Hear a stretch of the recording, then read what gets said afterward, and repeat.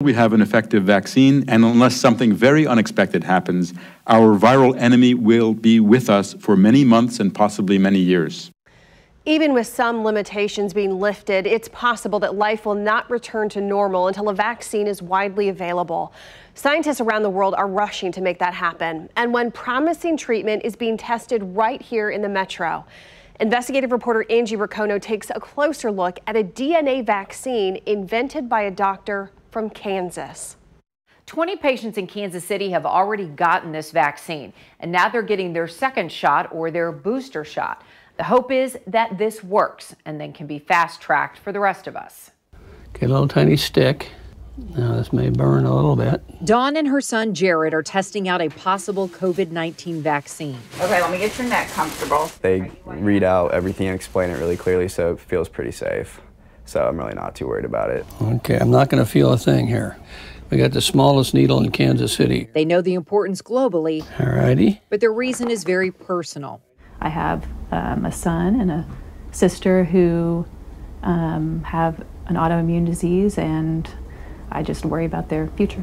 Everyone involved understands what's at stake. Tremendously important. The most important thing I can think of. Okay. Dr. John Irvin directly oversees the trial in Kansas and gives patients the injections.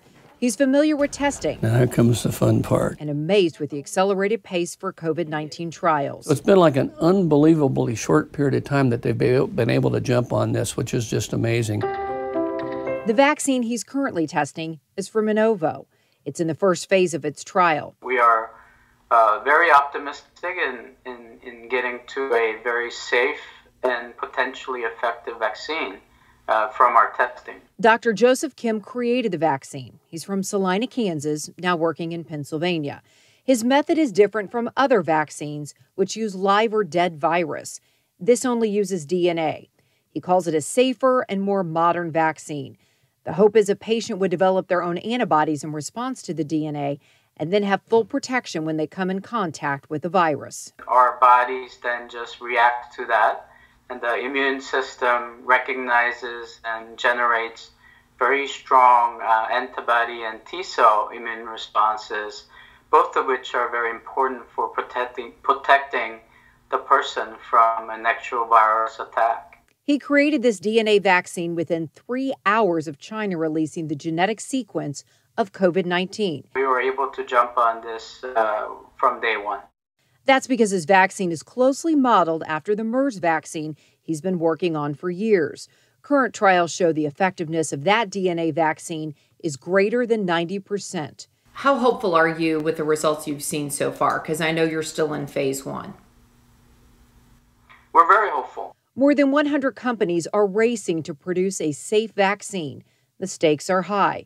Human testing is underway in the U.S., China, the UK, and Germany. Is it going to work? We don't know. We hope so. We have a cautious optimism that it will work. Feel very comfortable with the safety of it. We were in the office as Dawn and Jared got their second round of shots, hoping they have protection for themselves and eventually others. It's neat if it works, then like a bunch of people could be saved. Perfect. Stay safe. All right, Bye-bye. The next phase of testing will include healthcare workers and first responders, and it will be an even larger pool of people. But it's unclear if that will include Kansas City. Angie Racono, KCTV5 News.